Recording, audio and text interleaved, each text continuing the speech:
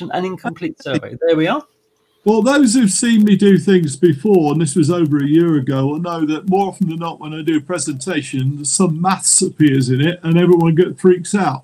So I decided to do something that's a bit easier on the brain tonight and talk a little bit about some space art and illustration. Now, of course, it is an incomplete survey because there's so much of it out there. And at the end, why didn't he cover insert name here? Unfortunately, this is one of the problems with this, but we'll do a bit anyway. Well, let's start with this. Now, before I come to this very thing, of course, the earliest depictions of objects in space were lunar calendars carved into bone in the Stone Age, dating back about 30,000 years. But this shield-like object, about a foot across in old units, is alleged to have dated from the Bronze Age, but we don't really know where it actually came from. It appeared in Germany, having been looted from somewhere, and eventually the police picked it up. If it is Bronze Age, that makes it pretty old, but it might be later than that. It might be Iron Age. And what you see on this disc are what look like representations of the sun and the moon and stars, or at least that's what you think it means. I don't think there's any doubt about the crescent-shaped moon symbol on the right, but the other things could be anything, couldn't they, really? Well, I mean, you've got that cluster of 7 there, which could be the Pleiades. It might be, yeah. And in fact, actually, that's an interesting point, because I'm going to show you some other things where you see little clusters of stars. Diagrams. The Greeks were very good at measuring things. And in fact, actually, of course, they knew that the Earth was a sphere, not flat. In fact, of course, one of the ways in which they measured the distance to the moon was to look at the Earth's curved shadow falling onto the moon, and did some geometry. The picture at the top there shows you that, and I won't go into details here because I do have a little bit of a talk about how that was done, which I'm going to save up. But that picture actually came from the Vatican Library, and it's actually a 10th century transcription of the original Greek version. But underneath there's a rather simpler diagram that shows you how in fact, they measured the distance to the sun.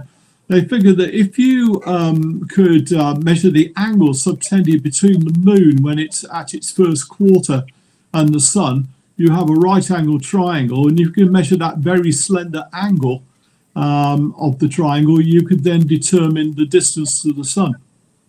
And it almost worked, except the angle's so tiny, it was almost impossible to measure it with the technology at the time. But nonetheless, they got Aristarchus got using this method a sort of distance to the sun in millions of miles, which is pretty impressive. These are Chinese star charts from the 7th century, and yes, you can see star clusters represented in these diagrams, although they're rather diagrammatic. These sort of strange circles and squares and zigzaggy formations may not be real things, but you can't fail to notice top right there that they've got part of the constellation of Orion quite clearly marked, and above it I suspect that the object above it near the top of the diagram is in fact Auriga, the charioteer. So these are early representations of stars, early star charts if you like, although they're only partially accurate, as you can see, and partially fanciful. Of course, also you see a lot of these things dating back centuries, diagrams representing what they believe the solar system to be like. Obviously, these are all geocentric models with the Earth at the center, and the planets and the sun represented in traveling around the Earth. But basically, of course, we now know, of course, that the Earth is not at the center of the solar system, but nonetheless, to them, it did seem that that was an explanation for what they were observing. Comets appear in ancient pictures and indeed this embroidery or tapestry, as it's often referred to. On the left there, you've got the Bayer tapestry with Halley's Comet, which came round in early 1066. Of course, comets in Europe were regarded as a portent of doom or evil, which was certainly the case for Harold II, but not so much for William of Normandy. So it doesn't quite work in that respect. And then on the right here, we've got Giotto's Adoration of the Magi, which was painted at the beginning of the 14th century. And again, you see a comet in the background, which is believed again to be Halley's Comet. Now, sometimes you see pictures which are said to be medieval, but are not. This is one example. This is actually from a 19th century book. And the picture is called Atmosphere. We don't know the artist who produced this illustration, but the author of the book, Camille Flammarion, actually wrote a book on the atmosphere, as you can see there, popular meteorology. It's not medieval, but it may, and indeed the book may have had an influence on Van Gogh, as we'll see in due course. But certainly the picture looks like it might have done. Now, we saw Chinese star charts earlier, but the first really accurate ones appeared at the turn of the 16th and 17th century. This is Johann Bayer's uranometria. A geometria is measuring the Earth. Uranometria is measuring the skies, which is what you see here. And one of the illustrations from that work is shown on the right there. That's Orion. And they really are absolutely beautiful, aren't they? They're produced with copper plate engravings and printed onto paper. And you can see two more here. That's Aquila on the left there, the eagle. Seems to have snatched a small child. And that's Cetus on the right there. So there were, in fact, in this work, something like about, I think, 51 star charts in all. 48 show the standard constellations that we're familiar with. And there are extra pages which showed new ones that had been recently discovered by Europeans voyaging into the southern hemisphere. Well, it's not just that we illustrate things in space, but obviously illustrate people looking at it. And on the left there, you've got a 18th century engraving showing a German astronomer using a transit telescope. Basically, if you look, it rotates in one axis only, and you wait for objects to pass in front of it rather than steer your telescope sideways towards them.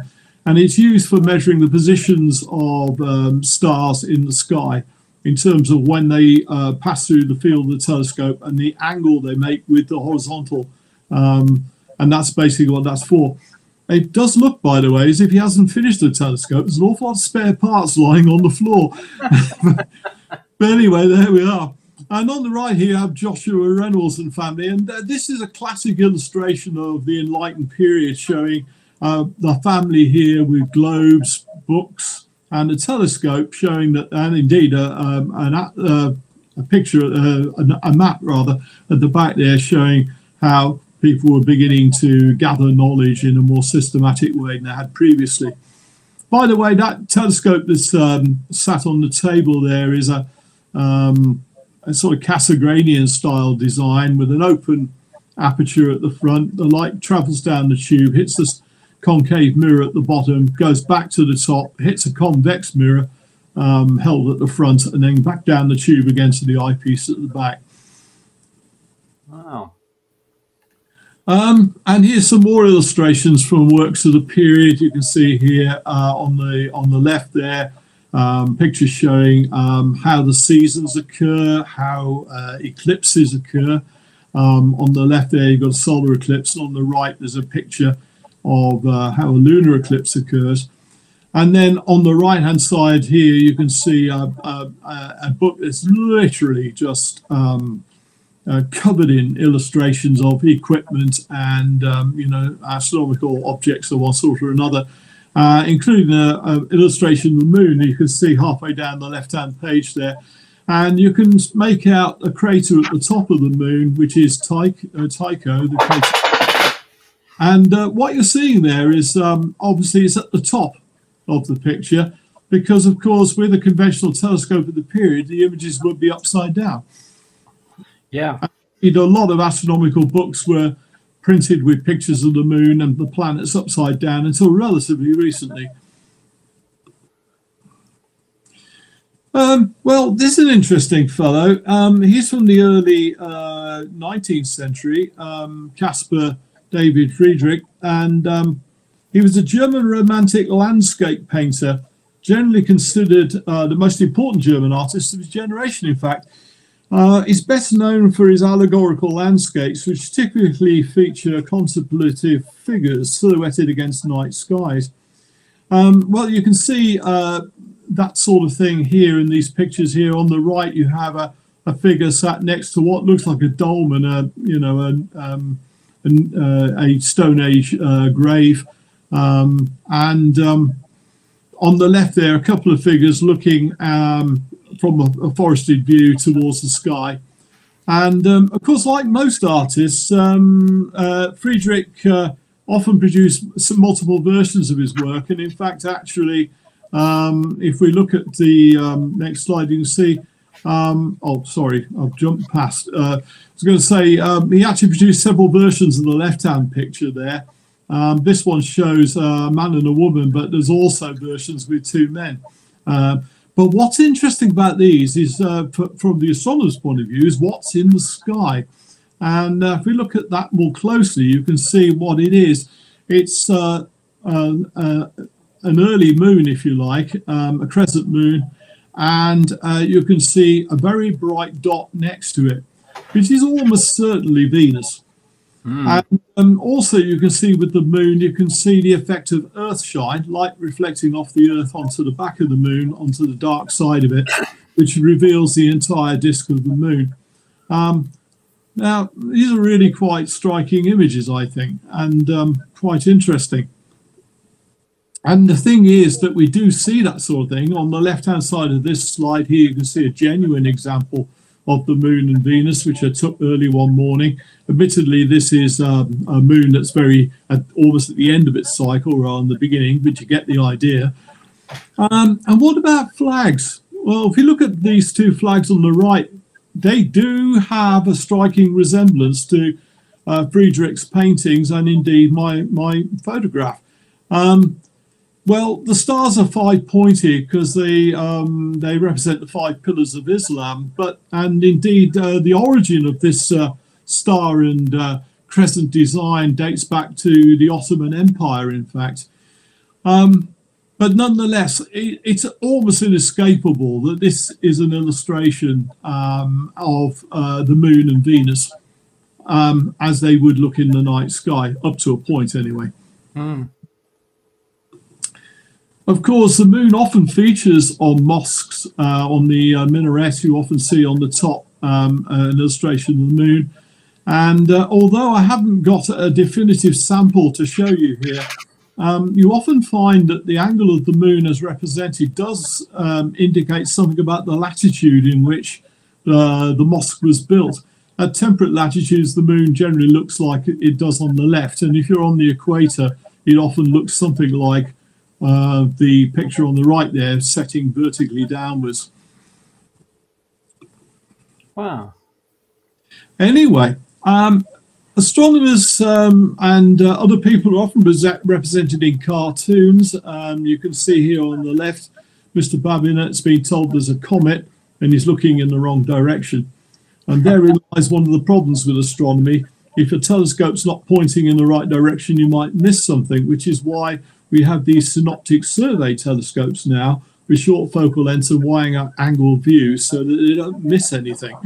But obviously the traditional telescope with its narrow field of view, in a sense like looking through a rolled-up newspaper, unfortunately means you might miss something. And on the right here we have a political cartoon, in fact. And what you see in the picture there is a comet, and the comet is Napoleon. And Napoleon is flying towards the sun, which is represented by George III. And you can see John Bull is looking at the two with his telescope. And it says, "Aye, aye, Master Comet, you may attempt your periheliums or your devilish heliums for all I care. But take the word of an old man, you'll never reach the sun, depend upon it." Anyway, there we are. Lovely. And of course, we still have cartoons about astronomers, as you can see on the left there, getting an all-round field of view. Please don't do this. And then on the right there, well, it's kind of rude, but it's quite funny as well.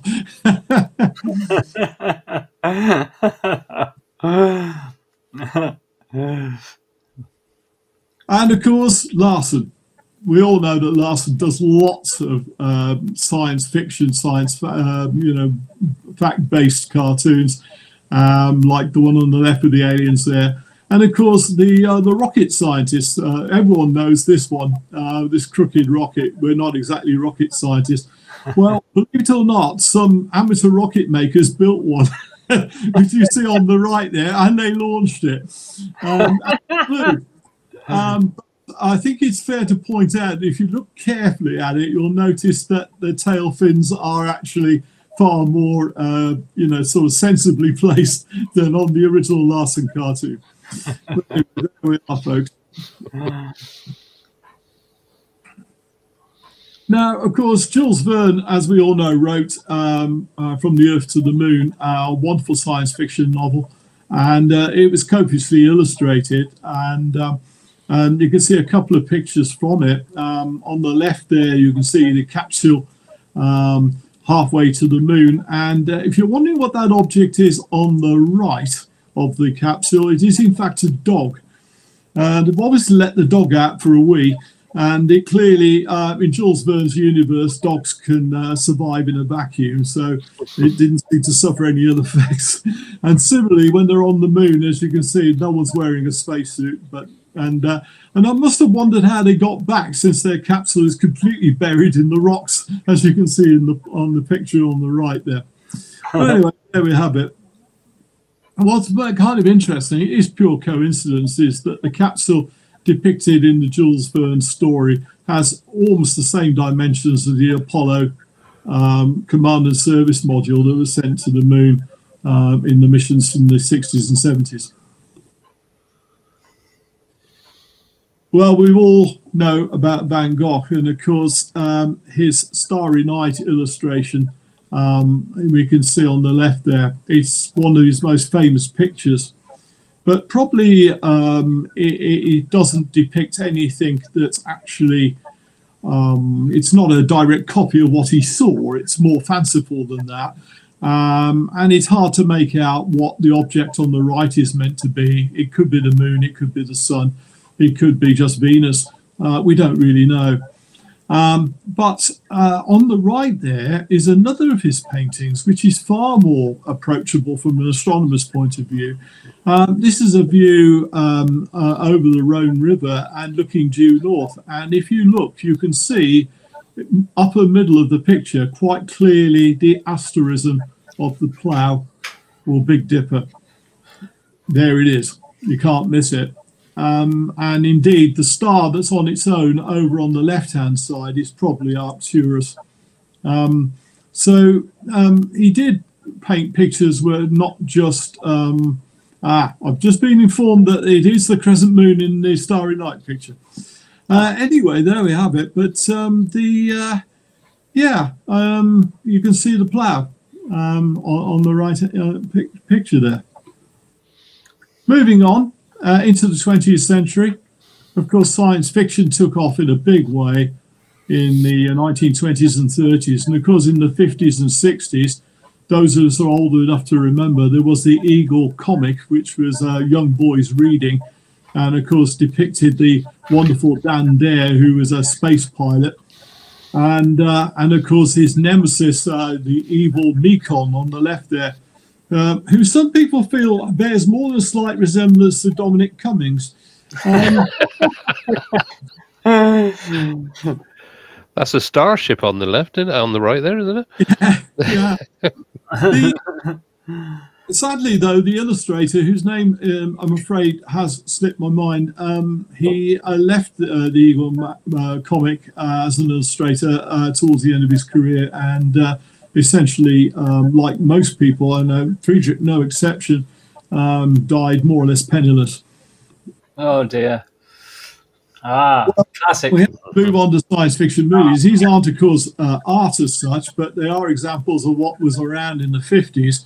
The one on the right is more of an eco-warrior style movie, warning us of the folly of our behaviour. But more typical of the period is the one on the left, the invasion of the body snatchers. These movies came out in the era of the McCarthyite persecutions in America, where the Reds under the bed thing, that the communists were infiltrating all levels of society behind our backs. And of course, for aliens in these movies, you could read communists effectively. But the thing is, of course, movies like this need posters to advertise them. And again, we come across art and illustration. And here's a few examples. Mon from the late 1920s, Fritz Lang film. Interesting, by the way, because I read somewhere that Frau Mond depicts the launch of the rocket with a countdown with 10, 9, 8, 7, and the launch. And it was the first ever time that had been done, long before anyone did it in real life. Moving on, of course, 2001 Space Odyssey. Everyone knows this film, which I remember seeing in the late 1960s, a really remarkable piece of work. You might be interested to know, by the way, that the spacecraft illustrating it were modelled from timber. They were actually carved out of wood, believe it or not, and painted up. Or at least some of them were. And in fact, actually, I did work briefly in the special effects industry, making spacey things, before, of course, the computers took over. It was a job I had for a relatively short period. I worked on stuff for the Moonraker film, the James Bond film, and also when I left, we were just in the process of producing a new R2-D2 for the second Star Wars film, because the R2-D2 robot in the first film was made from surplus parts from an Air Caravelle airliner and was apparently pretty heavy and hard to move around in. And Kenny Baker, the chap that was inside it, was struggling a bit. So a lightweight copy was needed. And then we have the 2001 A Space Odyssey painting there. Yes. I have a T-shirt with exactly that design on it. Oh, right. Okay. Yeah. Fantastic. Yeah. And of course, Alien, a Japanese version of the poster.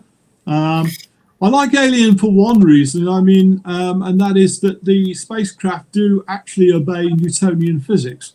Unlike both of them, they certainly don't in Star Wars, as everyone knows, but they did in Alien. The only problem is Alien, in a way, to me, illustrates one of the problems with the science fiction movie industry, is it is heavily conflated with horror.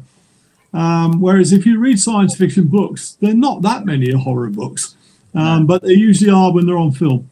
And then, of course, we have Dune, which came out relatively recently. I'm waiting for the second part of that to emerge. March the 1st. Yeah, I gather it's delayed, isn't it? Yeah, well, it was delayed. It was due out the end of last year, but they've delayed it to March the 1st. Oh, good. Well, I know it's coming. Fantastic. And then, of course, a couple of movies which, again, here's the illustrations that went with them. And these are both pretty intelligent films. Arrival, in which, as you know, translators are trying to figure out what aliens are trying to say to them. And then on the right, Contact. Well, not surprising it was intelligent, because Carl Sagan essentially wrote the book on which the script is based.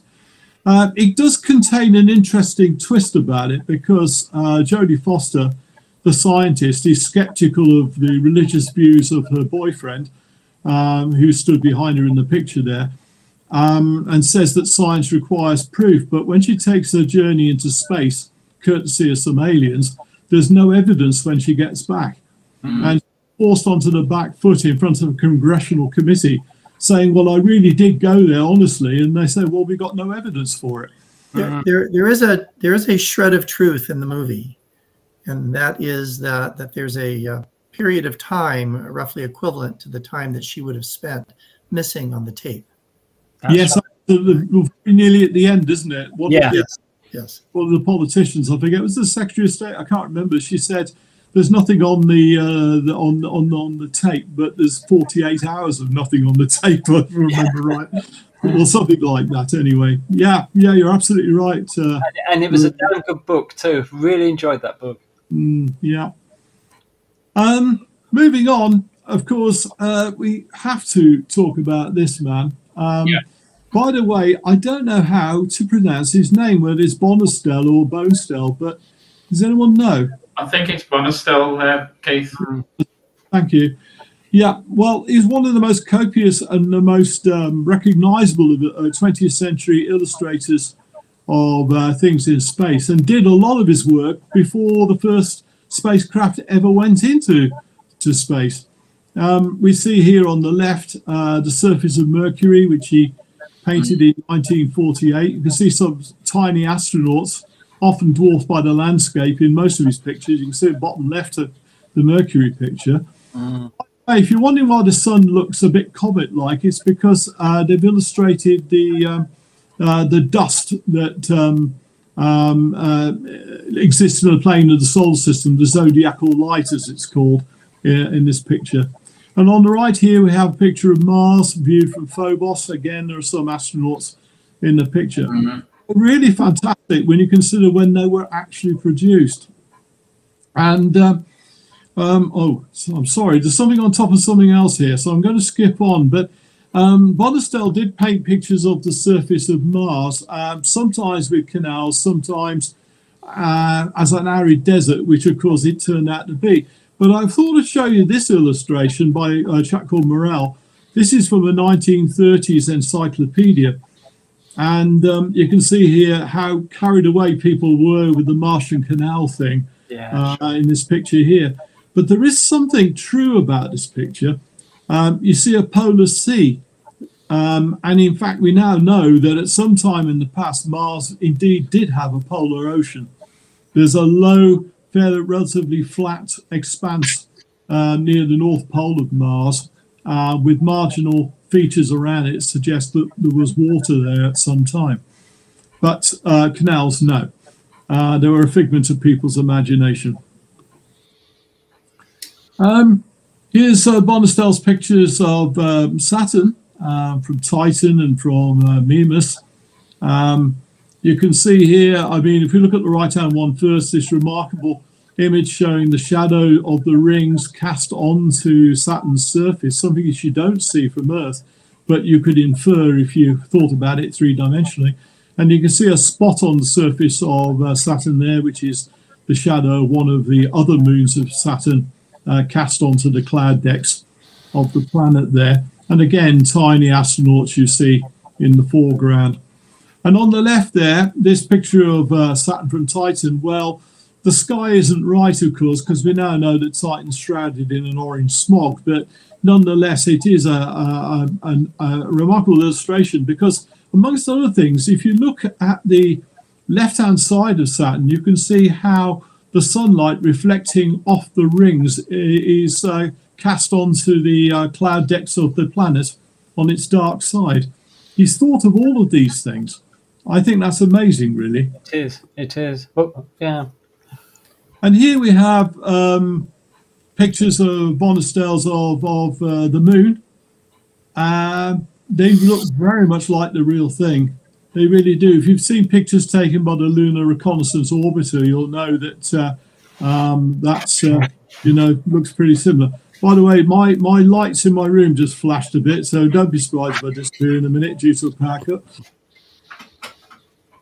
And here I've put alongside it Mary McIntyre's picture of the middle of the crater Tycho, and she's copied that. Well, copy is not the right word, but she's used one of the LRO images to produce her work, and you can see how similar this illustration produced in the Space Age looks to Bonestell's picture, which he painted well before the Space Age started. It shows how good he was. It shows how good Mary is as well. It does, doesn't it? Yes, indeed, absolutely. He depicted spaceships in his pictures. In '48, we have the sort of streamlined V2 shaped spacecraft, which wouldn't be needed to go to the moon as such unless you went through the atmosphere first of the Earth. And on the right, probably a more realistic depiction of a lunar landing spacecraft, which in space do not need to be streamlined in any way and can be designed in fairly skeletal fashion, as you see in this picture on the right. And he also produced sort of informatics, illustrations to educate. And you see on the left there some subsurface habitation modules on the moon. There are these lava tubes on the moon, which you can burrow down inside. And the advantage of putting your modules down there is, of course, you're shielded from the sun's radiation and cosmic radiation in general, which is a good idea if you don't want to develop cancer. On the right here, we have biodomes with plants growing in them. You can see, and in the distance there, a telescope, which of course on the moon would work beautifully without an atmosphere to spoil things. It does, however, look a bit like a telescope that you would look through the back of, which wouldn't be a very practical thing to do on the moon. You would wire it up with a camera. That would be the sensible thing. Thinking of those biodomes, of course, well, no, I'll leave that. But Bonestell also did illustrations of other things. You can see their buildings, bridges. You know, he was pretty prolific illustrator and artist, and produced a few film posters, as you can see on the top right there. And there's another one of his lunar illustrations at the bottom. Fantastic, really, really fantastic.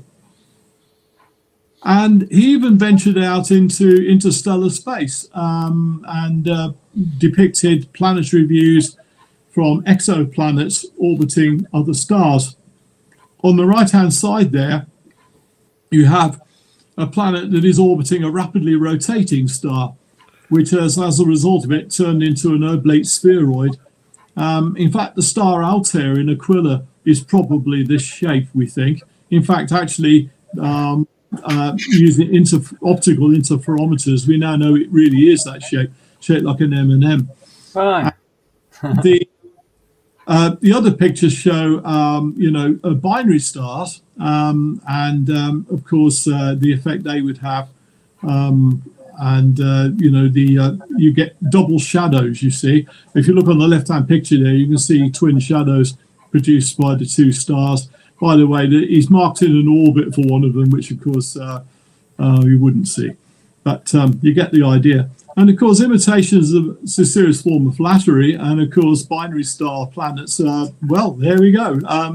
There's one in Star Wars, Tatooine, or Tunisia in real life. We've only known somewhat recently that planets could maintain stable orbits around a binary star system. So that's true. Yeah, that is true. Yeah. We have found a few now, haven't we? A few of the Kepler objects, I believe, are such things. Perhaps that wasn't an orbit he was depicting inaccurately. Perhaps it was meant to be a ring around the planet. Well, here's the thing, right? There's something interesting about that. It could be a ring around the planet, but it's a very oblate spheroid planet, as you can see, suggesting it's either a planet spinning extremely quickly or it's a stellar object. By the way, this picture is not distorted. They really are flattened in the original picture. I don't know is the answer, really. But one thing did occur to me. If it's meant to illustrate an orbit, and I don't know now, because you can actually see a line running in front of that object, can't you? Yeah. the white object's got a line in front of it. So you may be right. Maybe you're meant to be a ring. I don't know. So it's hard to say, isn't it? But Yeah, it is. yeah. Anyway, but if it was an orbital pattern, then that star would actually plunge through the atmosphere of the other star. Yeah. And we do know of examples of that in real life. There are examples. There's one binary pair where one star is permanently ploughing around inside the upper atmosphere of the other one. Yeah, that's right. Yeah. So it's quite an extraordinary thing, really. Anyway, I'll skip on. And, well, here's an artist who really did go into space, Alan Bean, who was on the Apollo 12 mission. Produced images, well, paintings, I should say, of astronauts on the moon. And one of his distinctive trademarks was the textured surfaces of his paintings had boot prints on them, as you can see from the lunar astronaut's boots. And they're really quite remarkable in appearance, really. Unfortunately, Alan died about 6 years ago. And indeed, we're running out of Apollo astronauts now, but not many of them are left. Which just goes to show how tardy we have been in going back to the moon, doesn't it, really? These pictures illustrate the sort of thing that he did. And in fact, there's some more of his pictures here. Here you see one astronaut pulling another one up. Falling over was something that happened quite a lot on the moon, if you watch the footage. But with 1/6 gravity, it was not likely to cause serious harm. And these pictures here on the right, we have the Apollo 13 problem with the service module illustrated here. And of course, as you know, the one of the fuel cell tanks exploded, and you can see the fragments are surrounding the spaceship. And what most people don't think of when they're on Earth is they think of fragments flying off something and then falling behind. But with no drag in space, the fragments just sail along with you. So a permanent cloud of debris that goes with you everywhere you go, which to some extent he has illustrated in this picture. Yeah. On the left there, he's it's a bit of a self-portrait for him because he's one of the astronauts in the picture there. Apollo 12 landed very close to an unmanned space probe called Surveyor 3, and the two astronauts went to have a look at it. And I think they cut the camera off, if I remember right, and brought it back. I have some recollection of that. Yeah, I seem to remember that as well. Yeah. And I've collection as well that they found a rhinovirus on one of the cameras that had been sneezed on by somebody before it was launched into space. Anyway, there we are. By the way, somebody commented this week about the accuracy of lunar landings these days, but these guys managed to put their lunar module down within walking distance of another space ship back in 1969. Yeah. So, I mean, it's not such a new thing, is it, really? Without the computing power we got today. Yeah, absolutely. I mean, they had 3 computers on board the Apollo missions, 1 in the command module and 2 in the lunar landing module, and they only had 32K of memory. Exactly. Yeah. And the memory was ferrite core memory. Anyway, finally, I'm going to finish off by talking a little bit about digital art, and I'm just going to stick to one thing, Teragen. The reason I mentioned Teragen is that actually you can download a sort of atrophied version of it, if you like, to play around with yourself. So if anybody's noted the name, go and look it up, and you can download a version of the program and try making some of the landscapes that it's possible to make with Teragen. Now, I use Teragen. Yeah, it's good, isn't it? Great fun to play around with. Yeah, I used to use. Did you ever use Vista Pro? No, I haven't. No, It was sort of the low res precursor to Teragen, different company. And I used to spend hours creating landscapes, but you can then animate and fly through them, and it was enormous fun. Well, what you're seeing in these pictures that are following are in fact pictures that are made using Terragen to produce the landscapes, if you like, and then obviously a bit of illustration work added to them to produce the sort of sky and space parts. Well, although I say not the sky, actually the sky can produce with Terragen too. But you get the idea in this picture here, and we've got a sort of Saturn-like planet with an Earth-type moon orbiting around it. And in this picture here, we can see a planet which is very volcanically active, and obviously lightning strikes due to the dust created in the volcanic eruptions. And in this picture here, I feel this actually illustrates what Terragen does most, actually. It's quite possible to produce almost everything in that picture just using Terragen alone. It does amazing skies and amazing landscapes as well. It is actually used in the motion picture industry to generate landscapes. Hey, that, yes, and of course it is used, as you rightly say, for backgrounds in movies.